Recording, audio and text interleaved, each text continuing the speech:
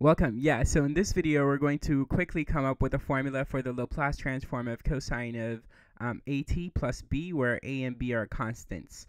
So to start, we need to work on cosine of at plus b using the cosine angle addition formula, which goes like this here, yeah?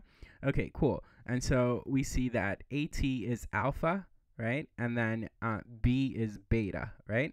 Okay, cool. And so then the Laplace transform for cosine of at plus b is going to equal, using this right hand side to replace what we have here, is going to be equal to the Laplace transform of, well, cosine of alpha is going to be cosine of at, right? I should slow down a little bit. And then cosine beta is going to be just cosine of b, right? Okay, I'll color code it for you. How about that?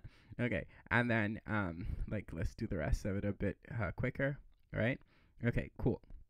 Now from here, we reckon that the Laplace transform is a linear operator. What that means is, like, it's just like the integral. It is an integral, right? Which is that, like, the sum of the integrals is the integral of the sum, and we can put a constant in front. And notice that cosine b and sine b are constants. Yeah, because the Laplace transform is a linear operator. From what I just said, we could take out the constant in the first part and do Laplace transform of just cosine at, and then we do minus and take out the constant from the second guy and do the Laplace transform of sine of at.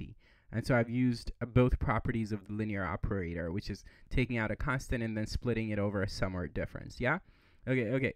Now, I have videos dedicated to showing you how to do the Laplace transform of cosine at and the Laplace transform of sine at, and yeah, so I'm not going to show you how to do that here. You can watch those videos.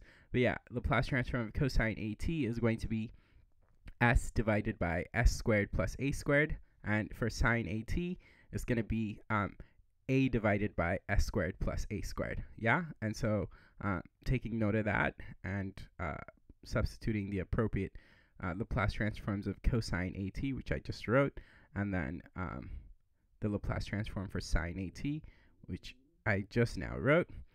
All we have left to do is combine things, right? Which is basically like combine the numerators, because the denominators are already the same. Yeah? Okay, cool.